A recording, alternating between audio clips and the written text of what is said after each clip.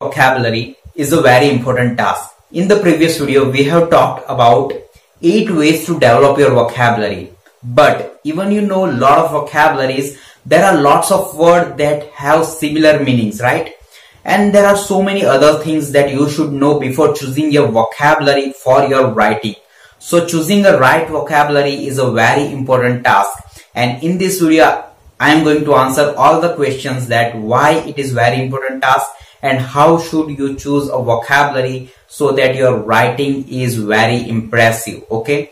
And this video is going to be very helpful for the general IELTS student also, for the informal letter writing as well as formal letter writing, as well as this video is also important for the academic IELTS student.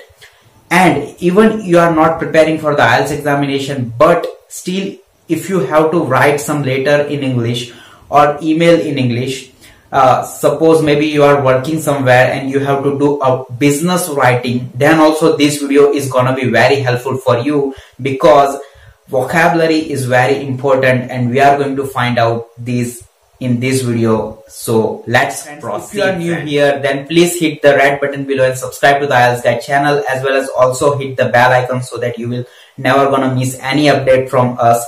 As well as if you found this video helpful, vocabulary is the part of the diction. Now you might be thinking, what is diction?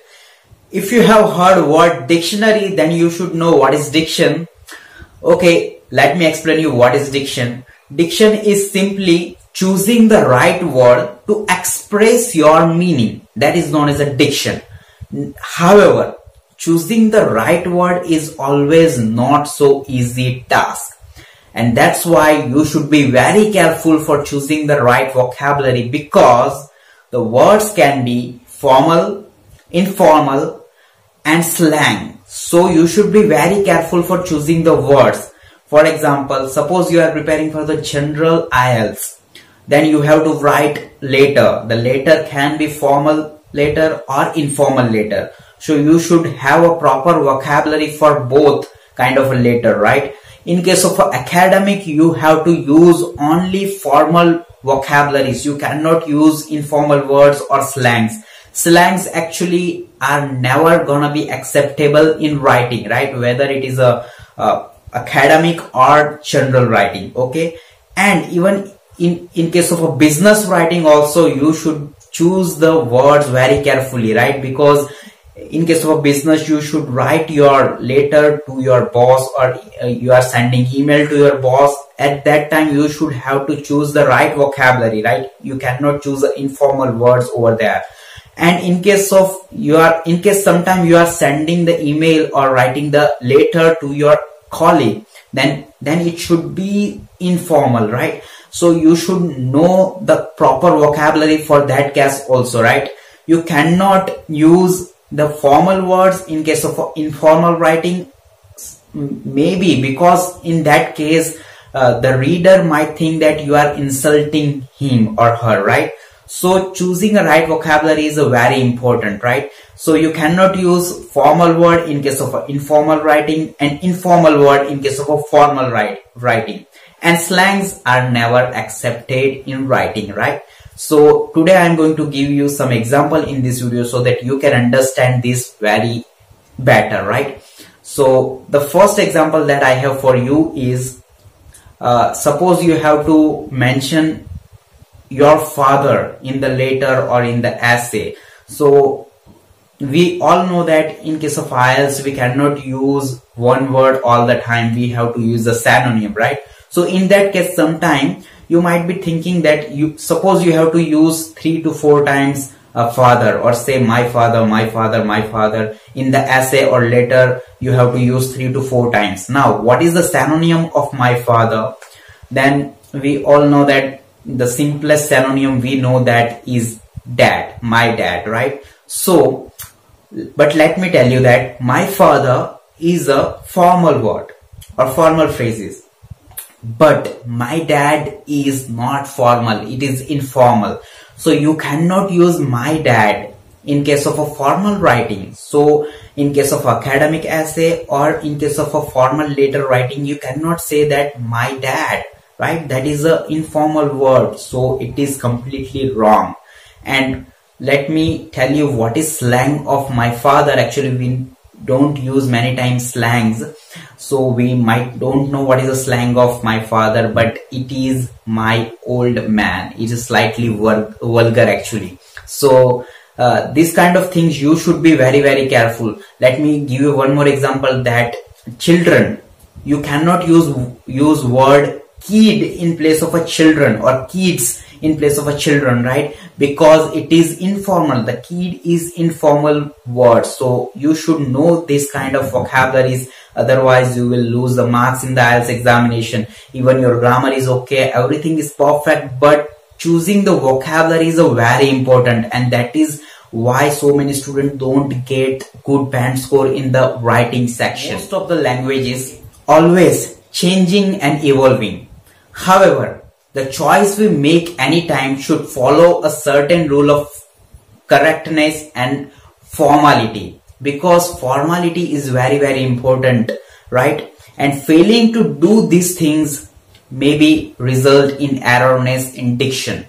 And there are two main problems with diction. There are two main sources of error in diction, and if you can understand these two things, then you can easily use the proper word and you can easily express your meaning to the reader, right? So the first thing that you should take care while choosing the right vocabulary is the meaning of the word, choosing the right meaning word, because there are lots of words in the English language that sound similar but spelled differently, but still they sound similar, so you got confused and you just mismatch with that word, right? So let me give you one example, that among and between. So these are the two words that sound similar, but among is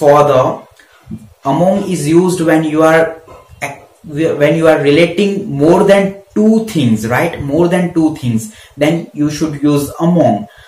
But the between is used when you are relating with two things, right? So between used for two things, and if you are talking about more than two things, then you should use among. So you should know these things properly, otherwise you are gonna mismatch with these words, and lot of students do this in the examination, right? And there are a lot of words same as these two words, so you should be very careful for choosing the right vocabulary for your IELTS writing task, as well as that you should know is choosing the formal, informal and slang words, right? So you should have proper knowledge that which words are informal or less formal and which words are slang, right? So if you know that, then only you can use a formal word, right? So let me give you one more example of this kind, that is loan and borrow. Now, if you are asking something from your friend or from your colleague or from your boss, then you should know what you should use at that time, right?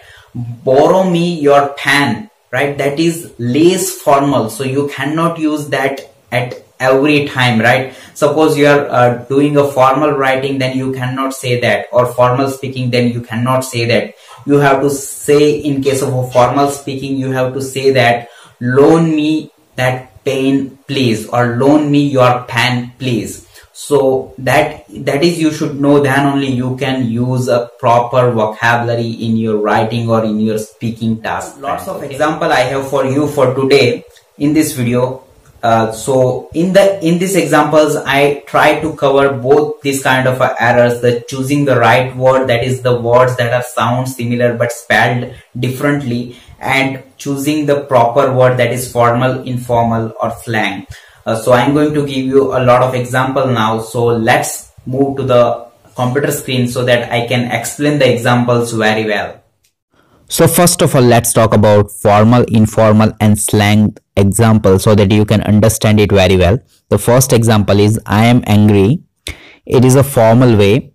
If you have to say the same in the informal way, then it is I am mad. And the slang of this is I am pissed off. It is actually slightly vulgar, and you might have heard this in the movies or in the TV series.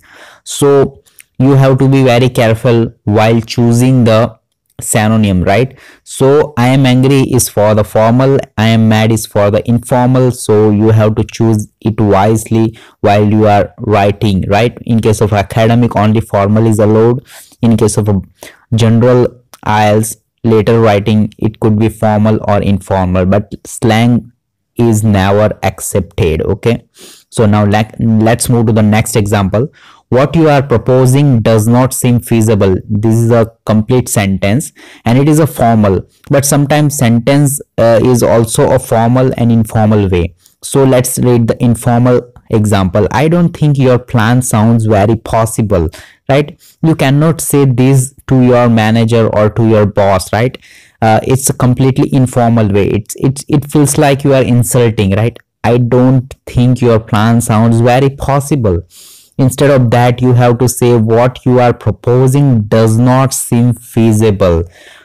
Even you are writing the business writing or business letter or writing an email, then you have to use what you are proposing does not seem feasible instead of I don't think your plan sounds very possible. So you have to remember this. And the slang of this is that plan's crap. It is actually slightly vulgar and you might have heard this in the movies or TV series. Okay, so slangs, you have to be very careful. Never use slangs. Okay, then the next is, it is very basic and very important. My father, as I told you earlier, my father is a formal, informal is my dad, and the slang is my old man. Okay, my old man you might have heard in the TV series or in the movies. Okay, then the last example is, it was a pleasure meeting you. It is a formal way, right? You have to remember this. It was a pleasure meeting you. And informal is see you around. You can use informal when you are talking with your friends or writing the letter to your very close colleague or friend. Okay, and the slang is later dude. So we don't use slangs in academic writing. Okay, and in case of any writing, slangs are never accepted. So remember this. Okay friends, so now let's talk about some words, some examples that are of error in the diction, right? So there are two kinds of error, as I told you earlier. The error in choosing the right word, okay, because of the confusion in homonyms, means words that are sounds similar but spelled different. If we don't understand the meaning of the word very well, then we can make this kind of mistakes. So we are going to see some example on that topic based, as well as we are also going to see some examples on the choosing the word based on formal, informal and slang. Okay, so let's talk about among and between first. The among involves more than two and between involves only two. Colloquials is actually a less formal way, right? So let's read the colloquial first. Discussion between our group members were often very lively. So over here we are talking about our group member, right? Our group member means that involves more than two. So it is actually not formal, right? It is actually we cannot say it is completely wrong, but it is not a formal way, right? Less formal way, or we can say it is a slang, right? So discussion among our group members were often very lively is a formal way, and we should use this, right? So just remember a little tip that among involves more than two and between involves only two, right? Every day and every day. Let's read the tip first. Every day is an adjective meaning typical or not special, and every day specify a habit. It's just a matter of one space only, but the meaning of the word is really different, right? So we have to be very careful while choosing this kind of words. So let's read the first sentence, that is incorrect one. We buy lunch there every day. Every day, it's actually every day is over here is a typical or not special, so this is wrong, right? We buy lunch there every day means it's our habit to buy lunch over there. So we buy lunch there every day, that is the right sentence. Every space day, right? We cannot say we buy lunch there every day. It is not so special or typical, right? Because the everyday meaning is typical or not special. The correct is we buy lunch there every day because it is our habit. The correct let's read another correct sentence. Our manager told us to wear everyday clothes to the Saturday meeting. Everyday clothes means the clothes which are not special. We are wearing the clothes typically every day and it's not a special, right? So manager told us to wear everyday clothes to the Saturday meeting means we don't have to wear some special clothes for the Saturday meeting, right? So this is the correct way. So you have to understand the perfect meaning of everyday and every space day, then only you can use it perfectly, right? Now let's move to the next example, that is loan oblique land versus borrow. In some English dialects, the word borrow is substituted for loan or land, as in, can you borrow me that book? In standard English, the person providing an item lends or loans it, but the person receiving it borrows it. So you have to remember, borrowing means in the favor of person who is receiving the item, and the loan or land means in the favor of person providing an item, right? So let's read the example. The first is borrow me that pen please. Now if you use borrow me that pen please, it's not a wrong sentence, but it is slightly less formal, right? Because borrow is in the favor of person receiving the item, right? Receiving the item. So let's read the formal way. In case of a formal way, you can say that lend me that pen please. So you are giving a response to the person who is providing you the item, okay? So you have to be careful over here, and you can also say that loan me that pen please. So in case of a formal, you should use loan me that pen or lend me that pen please.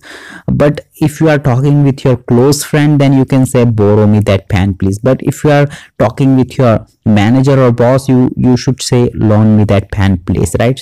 So you have to be careful while writing also in this case, right? So now let's move to the next example, that is based off of. So the informal, or we can say less formal way, is based off of that information we can move ahead with the plan. Actually it is not a wrong sentence, but it is less formal, right? So we should use based on that information we can move ahead with the plan. Actually we always use based on, but sometimes it's got confused when we see the word based off of. So I just add this example also over here. Let's move to the next. That is very important. This is very important because it is so simple, but still we make so many mistakes because we don't have a proper knowledge regarding this. The kids, mom and dad. Now tip, when referring to family members or children, use the formal style in academic writing. Academic writing you should have to use formal, and kids, mom, dad, sis, bro, all the words are informal, you cannot use, or even in the formal letter writing you cannot use. So remember this, okay? Let's read the first sentence. His mom and dad took all of the kids to the park. Now this is informal way, so you should use in the formal way. His mother and father took all of the children to the park, okay? So remember this. Next is you guys. If you have watched my previous video of 8 ways to develop vocabulary, I have mentioned these too many times. You guys, because I am habitual of speaking this, but actually it is less formal, right? So you should be very careful. You might have heard these in the movies or TV series or in the social network post. So just try to avoid using these in a formal way. You can use these you guys kind of words when you are talking in your friend circle, it's okay, but in the formal way you should have to say all of you. So let's read the sentence. I hope you guys can join me at the restaurant. You guys, it's an informal way, so you have to say I hope all of you can join me at the restaurant, okay? So remember this, it is also very helpful. The next is infer and imply. It is very important. Let's read the tip first. To infer is an act of thinking. Act of thinking means infer, and imply means an act of saying something. So let's read the incorrect one. I saw your memo about a noun meeting. Are you inferring that we should have lunch together? Now inferring means act of thinking. It is wrong over here because you have to say I saw your memo about a noun meeting. Are you implying that we should have lunch together? You are trying to say something that something like we should have lunch together. It's not an act of thinking, it's an act of saying something, right? So over here you should have to remember the meaning. So now let's move to the next. Eats and eats. Eats apostrophe s means it is, right? It means always it is. So what is incorrect one? When we are hurry in the writing, in case of IELTS examination, we sometimes made this kind of a silly mistake. So just take a look to the example carefully. The committee have reached its goals this year. Over here, its goal means it is goals. It is completely wrong sentence. If you even by mistakenly you put its, then it is completely wrong, right? You cannot put apostrophe s over here. It means it is, right? So be careful over here. The committee has reached its goals this year, which is a correct sentence. Okay, let's move to the next, that is less than and fewer than. So tip: use less than only with uncountable nouns in formal writing. In case of a formal writing, you can use less than, but for uncountable nouns only. Let's read the example. There are less people in the store today than yesterday. Less people in the store today than yesterday. People are countable. Okay, so you cannot use less people. It is not wrong, but it is less formal, right? So you should use there are fewer people in the store today than yesterday, right? So remember, fewer for countable, for uncountable, less than. Next is like and as. Use as when comparing actions. When you are comparing actions, then you should use as, and when you are comparing things, then you should use like, right? So let's read the example so that you can understand it very well. The example is, Alan wants to write a new essay just like Sarah does.